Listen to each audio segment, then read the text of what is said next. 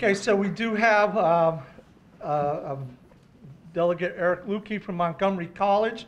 We want to thank him, fellow educator. He knows, supports, and obviously is one of our advocates here, and he has a few words for you this morning. Delegate.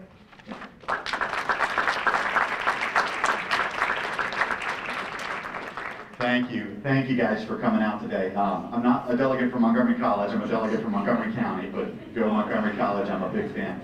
Thank you to everyone who came from, I was looking around the audience. I saw people from Warwick. I saw people from PGCC. I saw people from all over the state, and that's huge.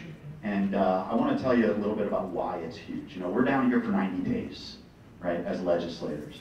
And we're in this sort of bubble, and a lot of the people we see every day aren't our constituents, right? They're the same people day after day that talk to us.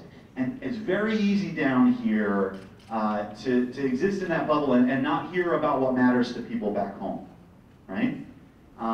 You guys know, and I know, about how important it is that everybody in the state have access to a high quality, affordable education, right? You guys know, and I know, that we shouldn't be graduating people from college with this weight of student debt hanging around their necks.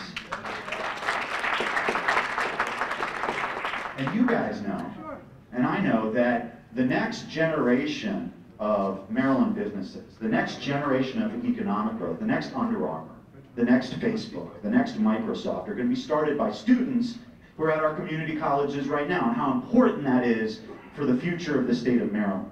And your stories make those facts real to legislators. Your stories make it real. They bring us back home. And they help us remember what we were elected to do, to fight for you. So I really appreciate you guys coming down here today, but I'm going to ask you to do something more. Because it's not enough to come down here once a year. We need to hear from you all the time. We need you guys to be down here on a regular basis. We need you guys to be keeping track of the budget and writing letters in, following up with your legislators. We need you to be meeting with us back in our districts in between sessions when we have more time to sit down and have long chats. And we really need you guys to turn out and vote and make sure that your values, the values of a good, high quality, affordable education, are values that are reflected in the ballot box.